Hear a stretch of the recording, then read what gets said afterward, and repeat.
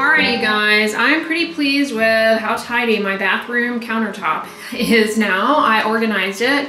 So here's the new hair organizing caddy I got. You can see it holds my new hair dryer. I've really been liking this actually. I use it about once a week. I blow dry my hair, and then the rest of the days I just air dry my hair.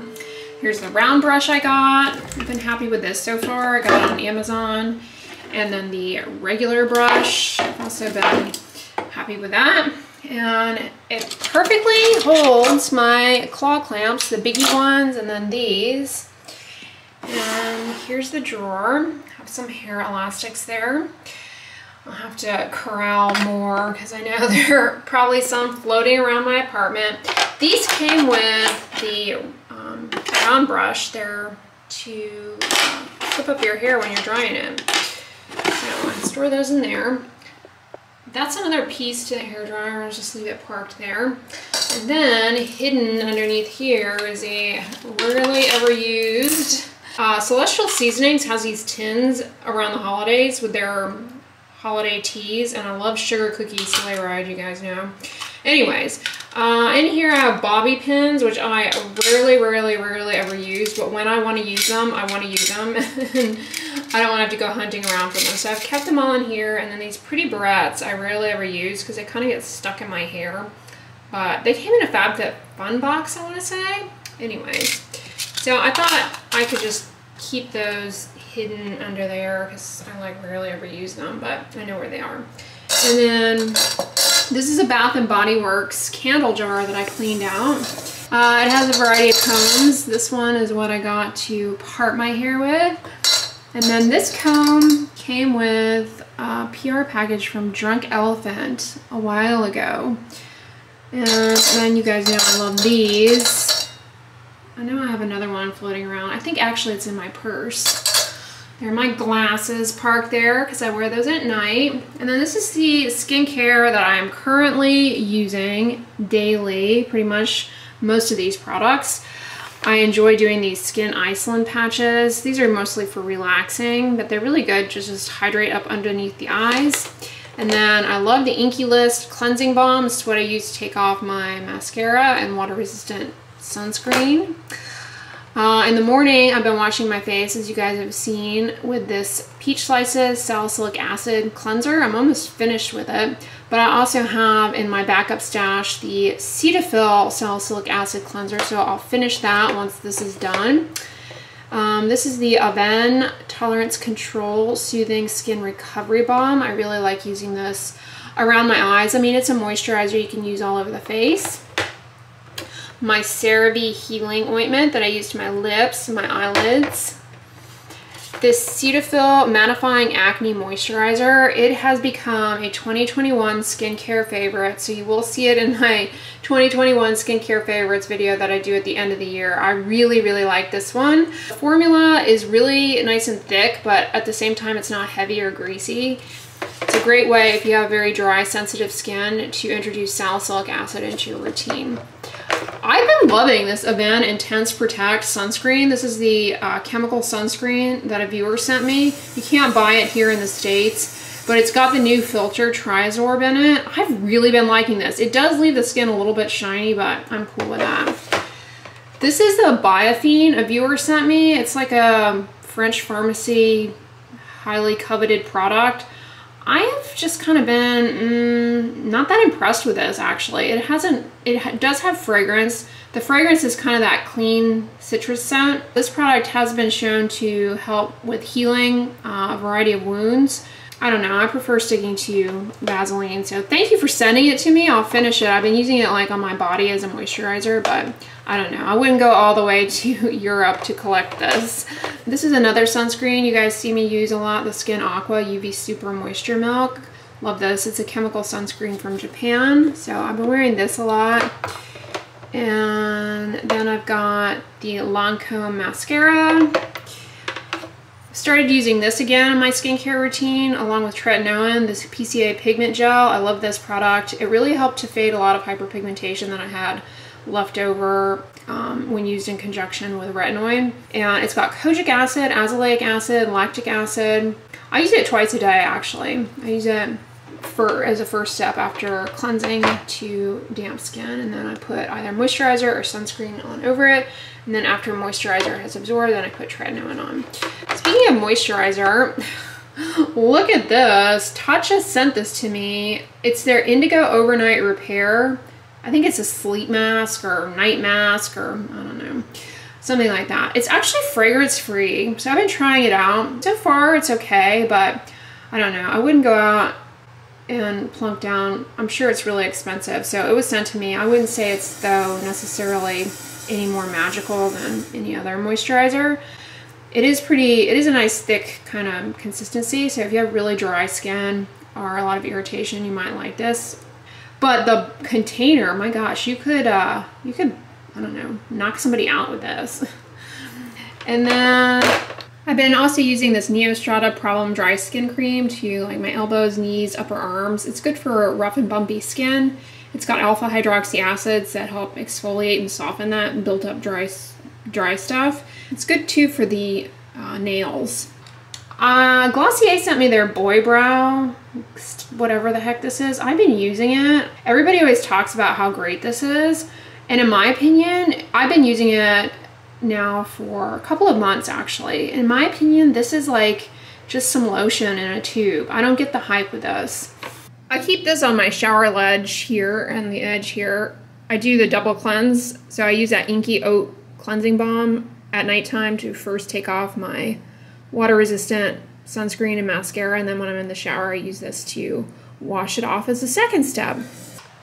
Still using Dove Deep Moisture as my hand wash. Well, hey guys, happy Sunday. We are yet again stuck in traffic. Get excited. We are on our way to the W.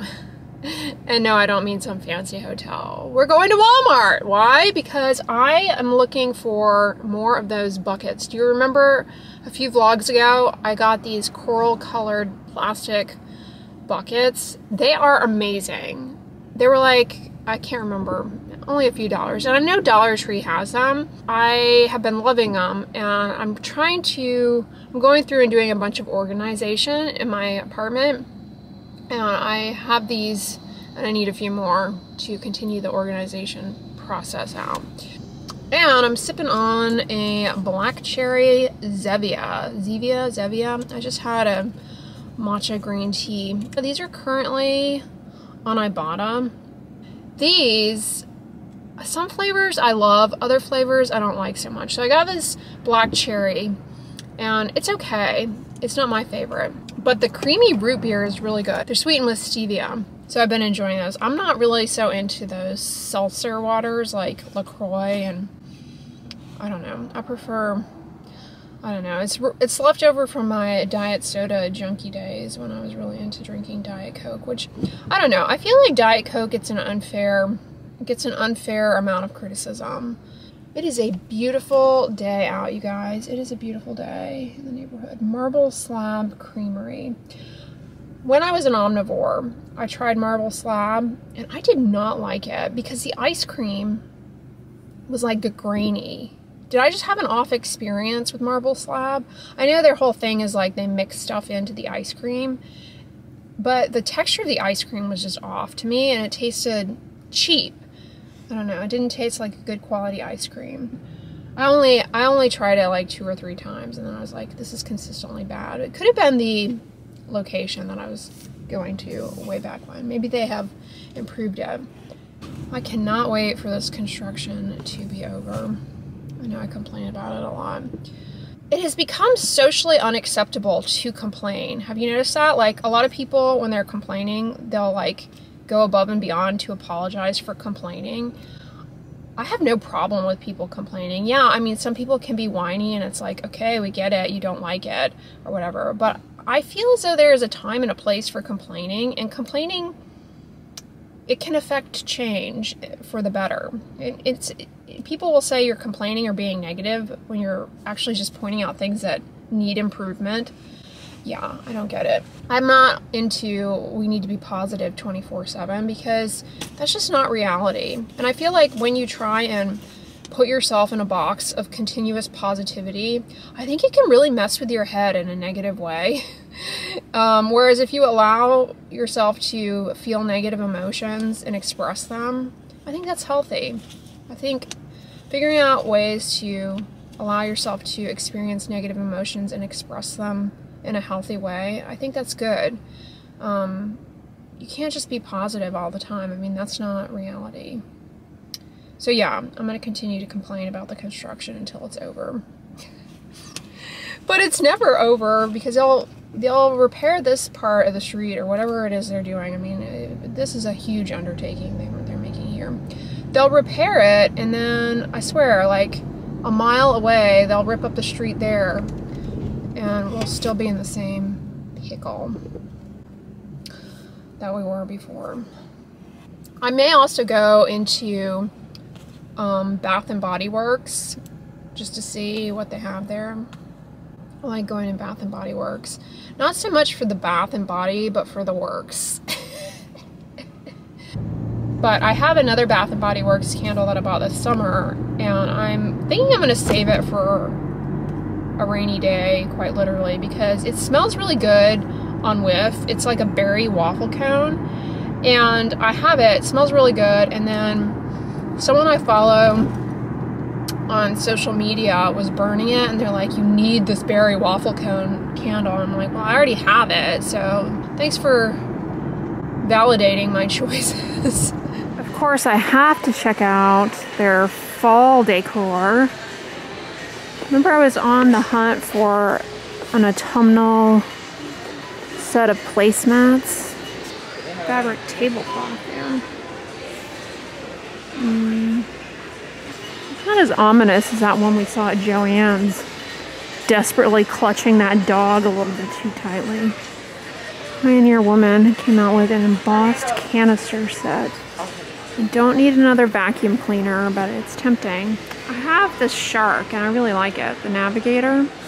These Mainstays candles are actually pretty good. Well, I've had one in my lifetime, and it was when I visited San Diego. Remember, I got one of these at a Walmart to have going in the Airbnb, and I really liked it. Salted caramel butterscotch. These bougier packaging ones. They're frosted. Pumpkin weather. Highly fragranced apple pumpkin molasses. Ooh, that sounds nice. Now, I've never tried the Better Homes and Gardens, and I think whenever I mention Better Homes and Gardens candles in here, I get kind of mixed feedback from you guys in the comments. Red lava and citrus. Is it for those people who want to smell like a volcano? Unfortunately, I'm not seeing the containers that I came in here for. I'm sure they still have them, but they're probably hiding them somewhere. And I got a cart with like a sticky wheel. It's driving me. I got a cart with a sticky wheel. It's driving me nuts.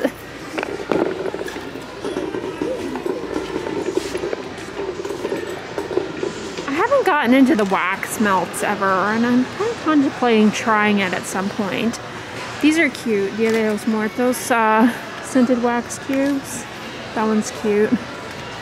I also like this one.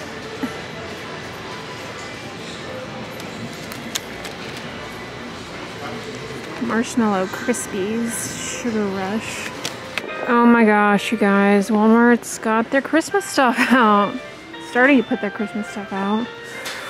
Why not? Let's take a stroll down Ornament Lane here, see what they have.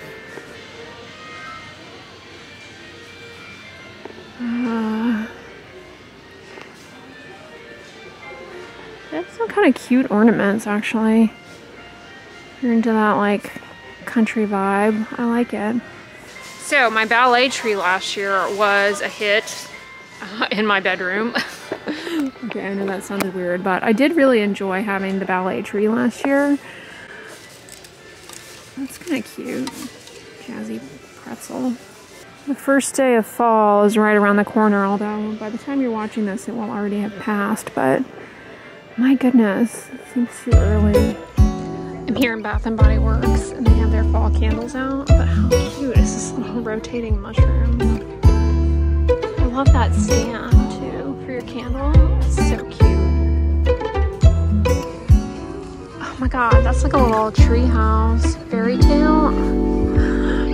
I'm in love with this setup they did this year.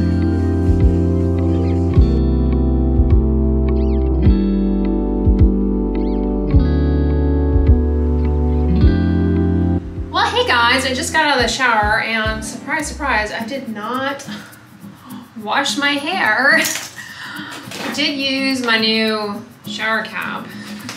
I used the blow dryer last night. I've been trying to use it once a week. I recently got into using a hair dryer again, just to kind of, I don't know, have some different option in terms of styling my hair.